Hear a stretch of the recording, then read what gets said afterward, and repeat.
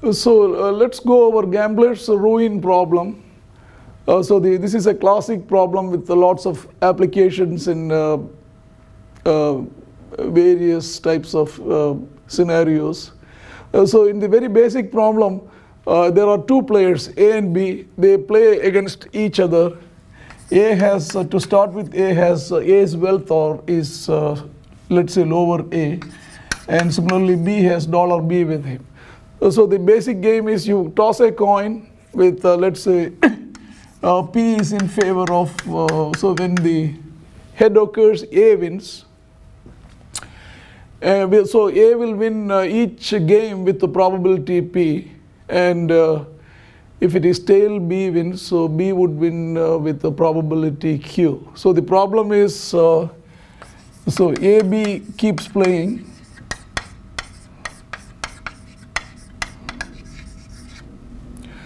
And what is the probability that either A or B is ultimately ruined? So what we need is the probability of ruin.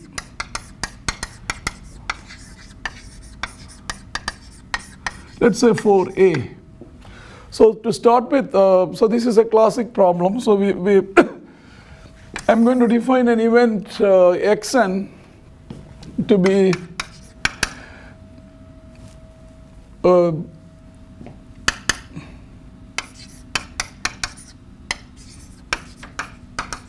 A is ruined eventually or ultimately given that his current wealth is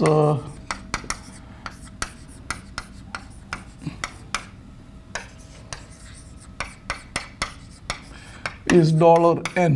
Okay, so this is somewhere in between. So I'm going to define, so at some point A has N dollars in his pocket, and they keep, A of course keeps playing against B.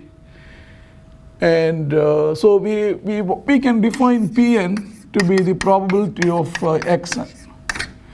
Of course, according to this, what we are interested in is the probability of A. In fact, I'm going to use uppercase here. This is Pn. So what is the probability that A will be ultimately ruined given that his current wealth is A? So to make further progress, let me also define an event H, that is A wins the next game.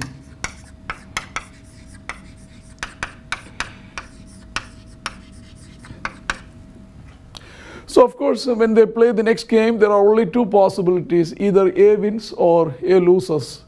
So Xn, you can also write it as Xn intersection with H union H bar. This is true for any two events because the H and H bar forms a partition. So these are mutually exclusive. So their union is the whole set. Whole set intersection with Xn, there is no change. But of course, on the other hand, you can expand this as Xn H union Xn H bar. And again, notice that these two are mutually exclusive. So here we can write Pn, which is probability of Xn, is of course the probability on the right side. But this being mutually exclusive, the probability of the union is the sum of the probabilities. And then we can also use, so this is probability of Xn H, which I am going to write using the conditional probability like this. So this is Xn given H bar, P H bar. So notice that this whole thing is probability of Xn intersection with H. Probability of AB is probability of A given B multiplied by PB. But on the other hand, so notice that this is going to be Xn plus 1 because after playing the next game, A has 1. So the status of this is Xn plus 1. So this we can write it as Pn plus 1 according to the definition. Remember, Pn is P of Xn. So this is Pn plus 1. This is lowercase p. plus this is, if you lose it, you lose $1. So you go back to the capital becomes n minus 1. So this is same as xn minus 1 stage or status. So this is p of n minus 1 q. So we need to solve for pn. So to make a further progress, let me multiply by p plus q is of course 1. Then if I bring up all the terms together, this is pn plus 1 minus pn equal to q multiplied by pn minus 1. Or if I bring this, so this gives us pn plus 1 minus pn equal to q over p to the power multiplied by pn minus 1. So notice that you can iterate this, so this will become q over p to the power n p1 minus p naught. But p naught, of course, we can physically see that p naught is what is the probability of A getting ruined if his wealth is 0. Then, of course, A is ruined. So this is an initial condition. P naught will be 1. Similarly, remember, A has $A and B has $B. So if they keep playing and ultimately if at any point A has $A plus B, then there is no more game. So there is no way to get ruined. Or these two are the initial conditions to start with. So I'm going to replace this by 1. And so if I rewrite this,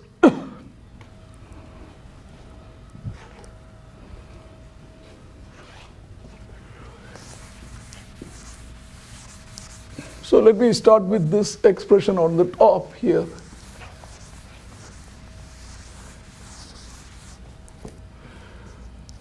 So I have pn plus 1 minus pn equal to q over p to the power n multiplied by p1 minus 1.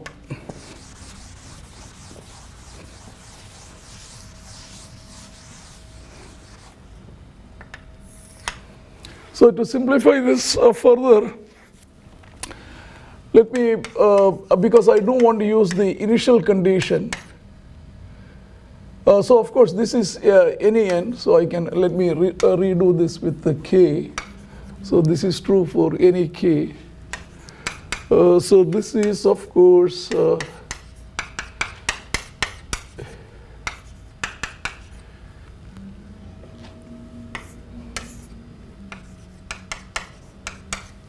right, so notice that when k equal to n, this becomes pn plus 1 minus pn, so you get the minus pn. Then the next one, pn plus 1, will keep subtracting. So the minus terms will cancel with the plus terms in this iteration, and you get this relation. The last term is going to be pa plus b minus pa plus b minus 1.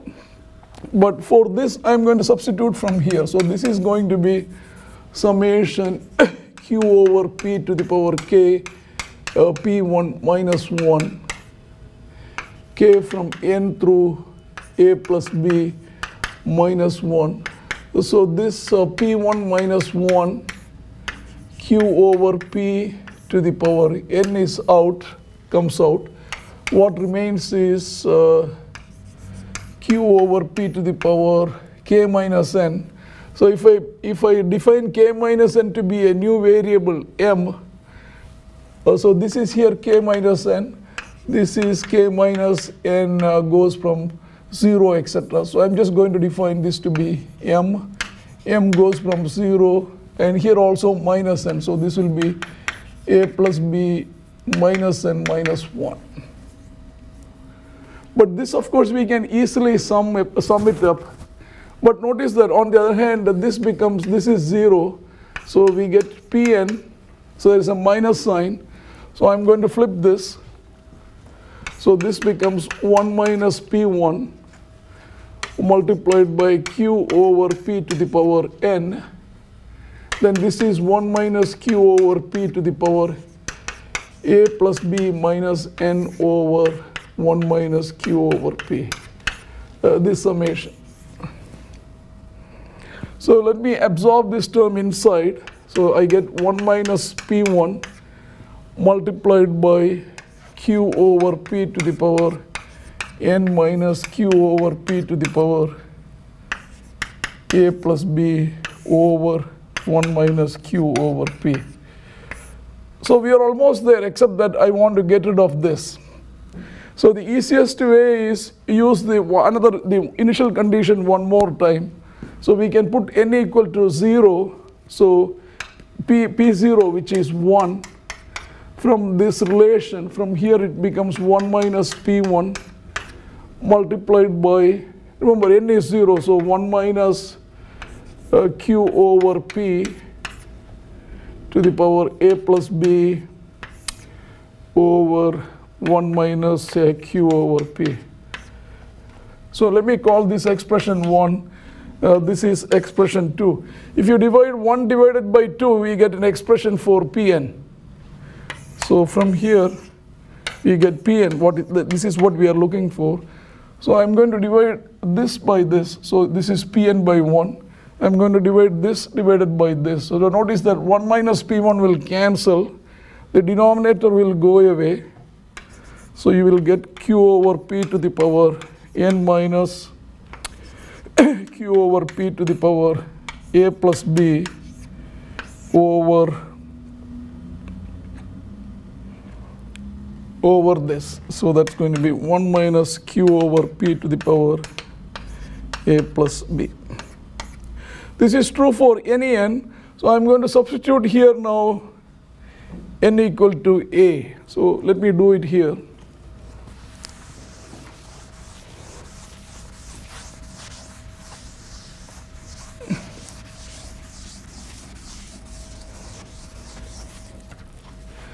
So we get PA.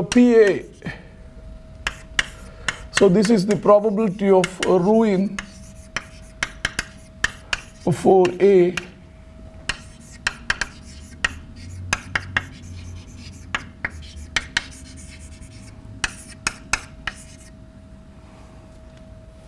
Is going to be, from here, substitute n equal to A.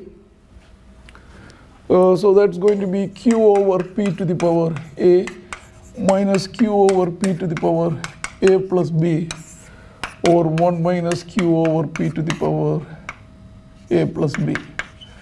So we can simplify this a little. So this is PA, of course.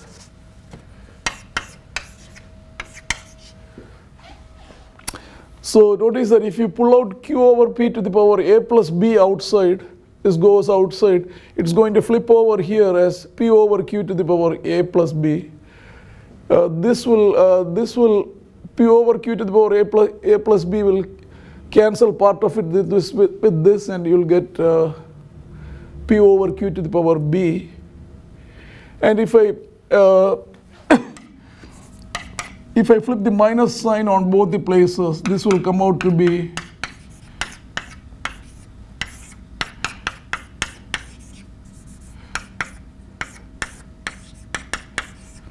right.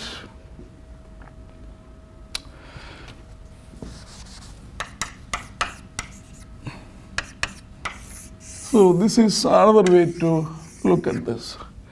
So this is the answer to this problem. So what it says is, if you have two players with whose respective wealths are A and B, small a, small b, and you keep playing against each other, then the probability that A will ultimately lose all his wealth is given by this expression. So this is exactly what happens in a casino. So you can think of the small a as your wealth, and of course B is your opponent. Your opponent, if you are playing against the house, then it's essentially going to be what, of course, you say, if it depends on your greed, because if you say B is what I want to walk out with, then it doesn't matter. The casino may be $1 billion worth. So you walk in with $100 and you say B is what you want to acquire. So it's maybe 100, 200, whatever. So that's going to give you the, depending on what your agreed or interest is, you can assign a value to B and compute the probability. So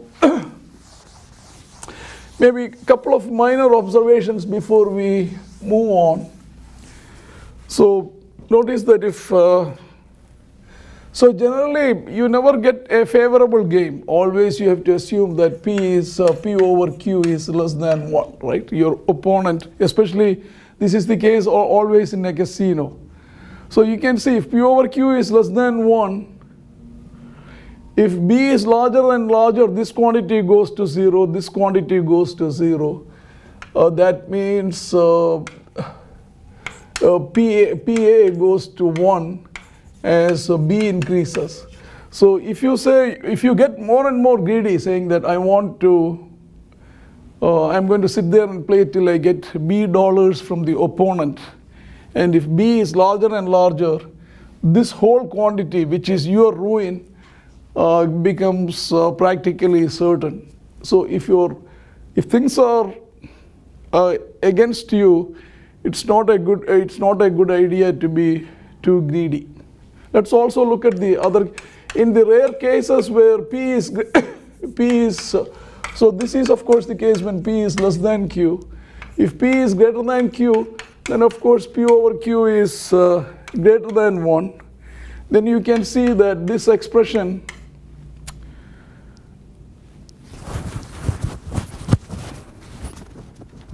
so we could get some insight from here. These two are, remember, these two are exactly the same expression. So if you pull out Q over P outside, then you get 1 minus Q over P to the power B, or 1 minus Q over P to the power A plus B. This is less than Q over P to the power A. So remember, Q, of course, in this case, P over Q is greater than 1, or Q over P is less than 1. So if you are a skillful player, here this is you're a skillful player, right? Or odds are in your favor.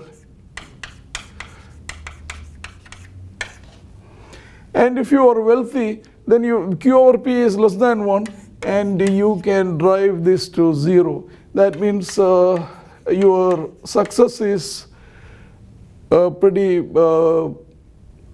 assured. And there are actually a lot more implications. So another thing you could do is you could also plot this, let's say you plot B here. So this is what you, especially when you play against an opponent, B doesn't have to be his wealth. B could be what you want to grab from him, what you want to. So in a stock market case, this could be your return, what you expect. And this could be your investment.